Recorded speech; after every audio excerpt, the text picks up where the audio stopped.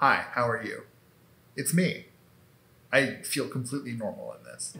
I've been wearing the Vision Pro for a couple days straight now. I'll wake up, put it on, I'll brush my teeth, I'll get ready for work, and try to live as normal a life as I can with a $3,500 face computer strapped in. And honestly, it's been weird taking it off.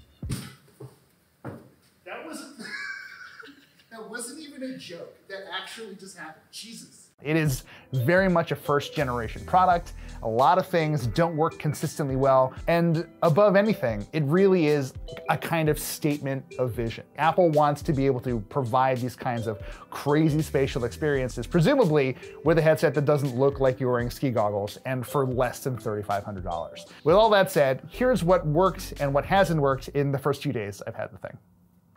If there's one thing I've liked doing with the Vision Pro more than anything else, it's honestly just watching stuff. It's better than anything I could have imagined. It's also honestly just really fun to pull up a YouTube video and just blow it up super large and just like groove next to it. I've also kind of enjoyed getting some work done on the Vision Pro. I think the issue that comes up there is that not all the apps that you necessarily want to use are available unless I'm using the headset as a secondary screen for my Mac laptop. If your Mac and your Vision Pro headset are all signed into the same Apple ID, they should all generally be aware of each other.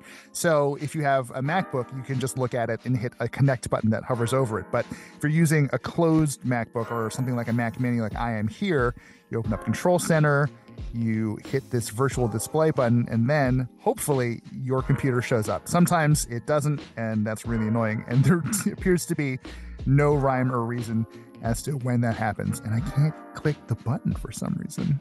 There we go. And there, my desktop becomes my desktop.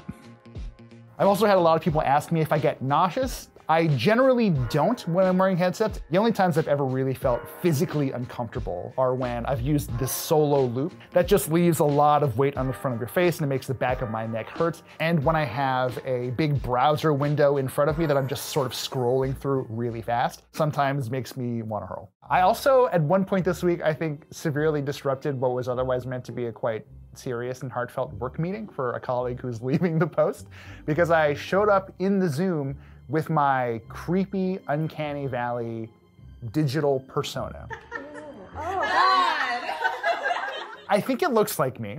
A lot of people think it makes me look like I've had Botox because I can't express the way that I normally would. Like it's just, the model doesn't allow me to do that. Now, there are some things that just don't really work super great out of the box. I think one of the biggest for me is guest mode, because obviously if you have one of these things, people around you are gonna wanna try it. So tried it with my producer, Mo. Okay, try looking up and accessing Control Center again.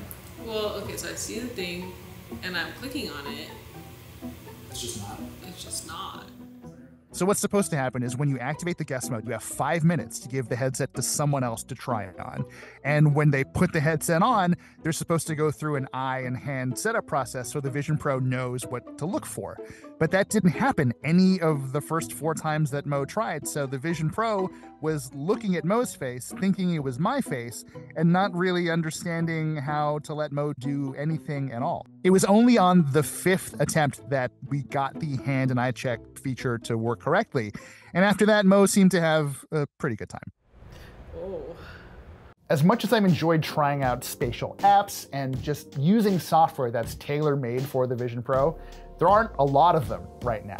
My bigger issue is that I spend a lot of time on the internet in web browsers like Safari. YouTube is a great example of how things get kind of weird. There is no YouTube app for the Vision Pro, and if you try to use the website in Safari, it works great for the most part. Everything looks really nice, but sometimes interacting with the controls is a pain. I'm trying to scroll through this video, so I'm trying to grab the playhead in this YouTube video and just move it forward a bit.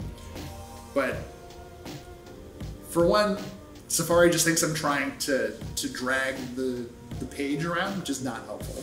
Sometimes I can get close and I can try and grab it, but then the Vision Pro thinks I'm trying to hit the start from the beginning button, the replay button, instead of the playhead. This is truly just a side effect of the web at large not really being meant to interact with a device like this in that way. I can use a keyboard and a trackpad to do those things more effectively. There's a lot of promise here, clearly, and the experiences that I've had with this headset really make me think that maybe I would like something like this in my life full-time, but not like this, not with a giant thing sticking off of my face. Hopefully, if Apple sticks with it, it becomes smaller and less obtrusive and less just weird to use in front of other people. Once we get there, then yeah, I consider buying one. But as it stands, it's attempt number 1, presumably of many, and we'll let you know how life with this continues to develop.